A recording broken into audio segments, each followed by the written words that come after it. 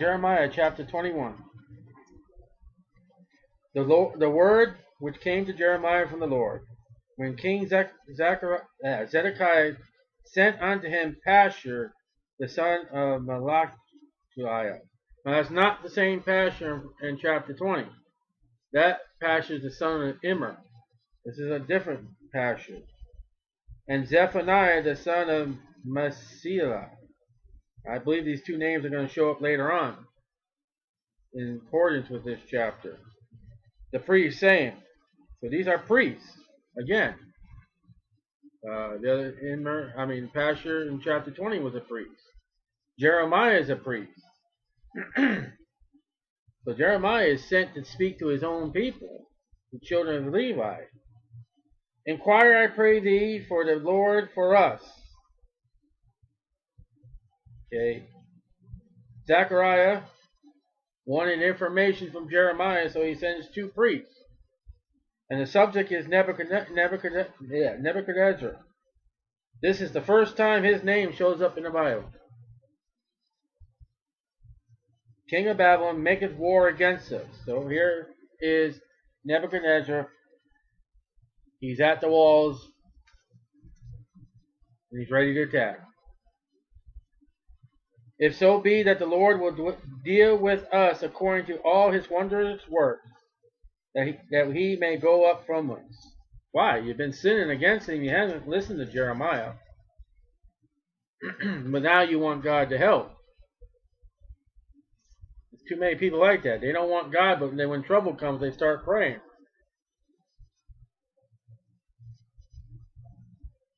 Then said Jeremiah unto them, thus shall ye say to Zedekiah. Now here's the message. Thus saith the Lord God of Israel, behold, I will turn back the weapons of war that are in your hands. I feel sorry for these two guys that go back to the king and get this message. He says, when the Jewish people are going to hold weapons of war, I'm going to turn them against you. Wherewith ye fight against the king of Babylon. When you fight against the king, you're not going to win. And against the Chaldeans, which besiege you without the walls. So they're outside the walls now. They're surrounded. And I will assemble them into the midst of this city. They're not only outside the walls, Zedekiah, but they're coming in. And your weapons are going to fail. Your defense is going to fail. And I, God, myself, God, will fight against you. With an outstretched hand, with a strong arm, even in anger and fury, and in great wrath. Go back and tell that to the king. I wonder what these guys really told the king when they went back. Did they water the message down? This is not good news. This is not God is love. This is a holy and righteous God, and he's angry. And I, God, will smite the inhabitants of this city, both man and beast. Notice animals suffer from man's sins and violation of God also. Isn't that interesting? Because of man's sins and disobedience to God, the beasts suffer. They shall die of great pestilence. I figured God would leave the animals alone. They didn't do nothing. They must be offering to other gods. Gideon had to offer the second bullock because the first one was given to Baal. They were offering sacrifices to the fallen gods. And afterwards saith the Lord, I, God, will deliver Zedekiah, king of Judah, the one who inquired, and his servants, the people who take care of him in his palace, and the people, and such as are left in this city from the pestilence, from the sword, and from the famine, into the hand of Nebuchadrezzar, king of Babylon.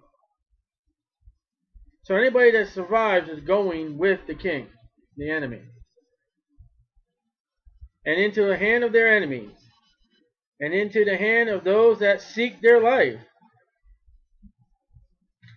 And he shall smite them with the edge of the sword, war, and he shall not spare them, neither have pity, nor have mercy. It's utter destruction and death. Chaos. That was the message of Zedekiah. There you go. What were the two priests' names? Go back and tell that to the king.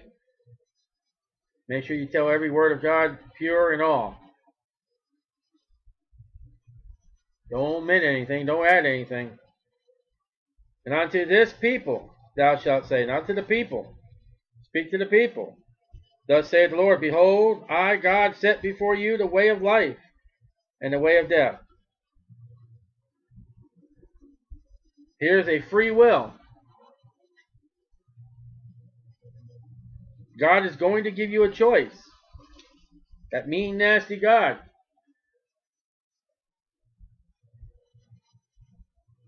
Look out your city.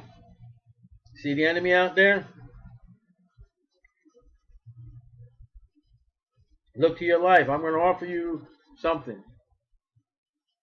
Today I'll offer you the Lord Jesus Christ. He said that He is the way, the truth, and the life.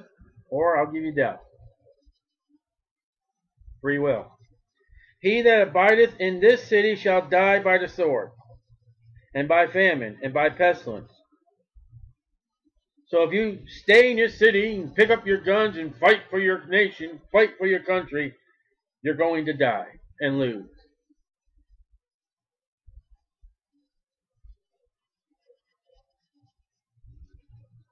That's a great choice. But he that goeth out and falleth to the Chaldeans that besiege you, he shall live, and his life shall be unto him for a prey. If you surrender yourselves to the enemy, you're going to live. Death if you stay in the land, life if you go. That's some kind of choice. Death if you stay, life if you leave. That's what God has to offer them. For I have set my face against this city for evil, the consequence of sin, and not for good, saith the Lord. It shall be given into the hand of the king of Babylon, and he shall burn it with fire. And when Ezra and Nehemiah come, they find exactly as that. And touching the house of the king of Judah, say, hear ye the word of the Lord. Preaching about the house of the king now, the palace. O house of David, thus saith the Lord, execute judgment in the morning, and deliver him that is spoiled out of the hand of the oppressor. And they're still treating people wrong. The employers are still getting advantage of employees. Lest my fury go out like fire, and burn that none can quench it, because of the evil of your doing. Man, they're mistreating the people. They got them under burdens that they can't get out. There's no freedom. It's force. Behold, I am against thee, O inhabitants of the valley, and the rock of the plain, saith the Lord, which say, who shall come down against us? And who shall enter into our habitation? Look at us. Who's going to attack us? That army ain't going to do nothing. We're strong. We're mighty. But I, God, will punish you according to the fruit of your doings. You're going to get what you deserve, saith the Lord. And I will kindle a fire in the forest thereof. You're going to burn the trees. Supposed to save the trees, Lord. And it should devour all things round about. When God sets a fire, you got a hard time. And this fire is going to destroy these inhabitants. The fire is going to destroy the city. And the only way of life that you got is if you go to the enemy and surrender yourself. What a choice. Zedekiah comes and Jeremiah tells him, guess what?